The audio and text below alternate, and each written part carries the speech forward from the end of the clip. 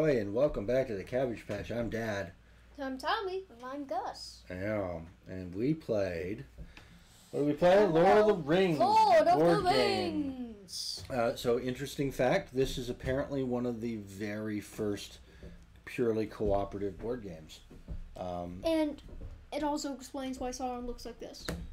It's a pretty hefty little piece there, right? So we've got a Sauron token. We've got Hobbit tokens, and we play the Fellowship, but only the Hobbits, right? Mm-hmm. And we start off in Bag End, and the great thing about this game is most of the instructions are on the board. So you start off in Bag End, and that tells you how to do the setup. There's a couple of things that you have to look up in the rule book to get, but otherwise, you start off in Bag End. You get some of these Hobbit cards, which are actions of different types. You've got traveling, you've got fighting, you've got stealth, and you've got fellowship, and you've got wild cards. And they come in white and gray varieties. And as you play the game and go to different locations, you get location-specific extra cards as bonuses. And the notion is you play on this master game board, and this master game board, if you can see here, all the way over on the left is where you start, and that's the light, and all the way over on the right is where Sauron starts, and that's the darkness. And if Sauron ever crosses the path of a hobbit, that hobbit is removed from the game. And if that hobbit happens to be the ring bearer, which in any given turn only one of us can be, then the game is over. This is the second time we played it, and we got a lot further this time, but we still lost in Helm's Deep. So it's got all the classic book locations: Bag End, Rivendell, Moria, Lothlorien, Helm's Deep, Shelob's Lair, and Mordor. And if you get all the way through to Mordor, and get all the way through the Mordor board, you win the game. Right?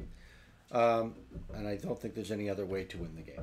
So the way the game is played is you've got this master board here, which is sort of your life tracking and where you are in the setup.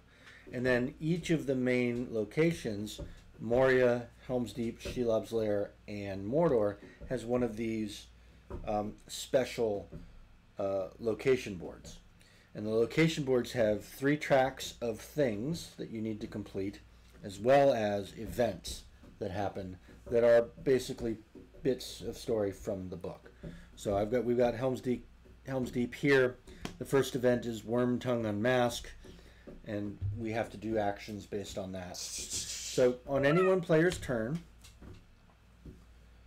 once you have all your cards, you reveal one of these event tiles.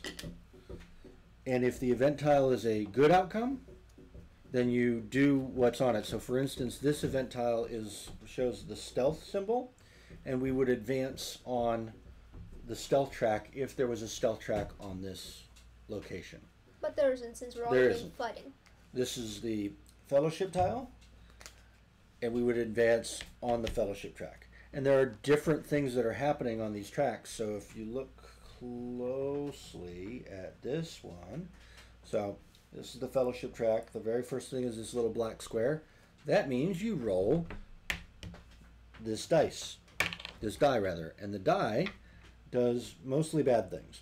If it's a black spot, your hobbit moves 1 step forward towards the darkness on the track. If it's the eye of Sauron, Sauron moves 1 step from the darkness towards the light, advancing on the hobbits. Rather, waddles 1 more. If it's this symbol, the active player, the person who rolled the dice, discards 2 of their cards from their hobbit cards. And this is the only good outcome, which is a blank, which means nothing happens.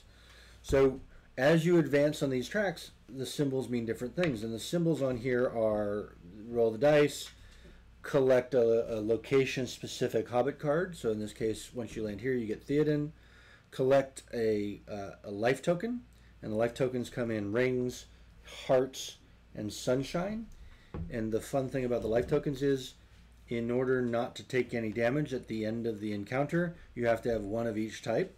So you've got to sort of plan how you're getting through this dungeon, for lack of a better word, so that you try to walk away with 1 of each type. Otherwise, your hobbit takes a point of damage, which means they move right on the board Towards the water. towards Sauron. The other track is you can fight your way through. So the two ways to get out of an encounter are to fight your way through on the sword track, or get all the way through to the end of the encounters and survive each one of them. If you get all the way through to this end thing, there's a bonus shield token that you get, and the shield tokens let you buy special Gandalf cards, which are very powerful, which let you do specific things. The one we ended up buying was heal one player to light on the track.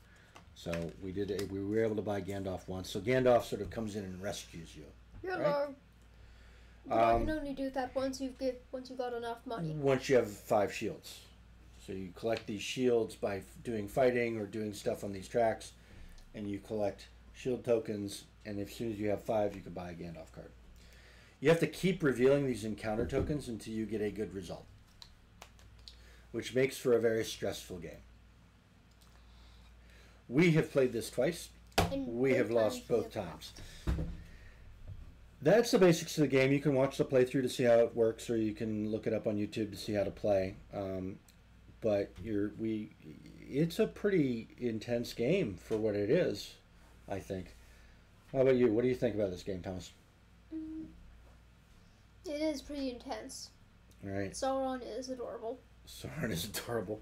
So Tommy's really smitten with the Sauron token. Sauron really just looks like a tired cat. Looks like a tired cat. Okay. I think he looks. I think the Sauron token looks pretty cool. It looks like the. He doesn't. This game came out before the movies, I think. So yeah.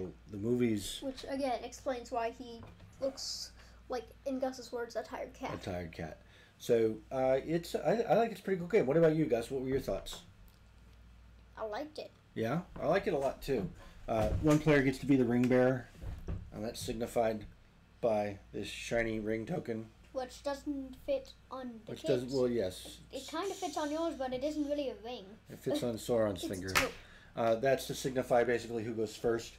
It also, if the ring bearer and Sauron ever cross paths, you lose the game and then immediately. Sauron gets the ring and attaches it to his ear. Right. So it's card management. It's moving through the boards. The boards change.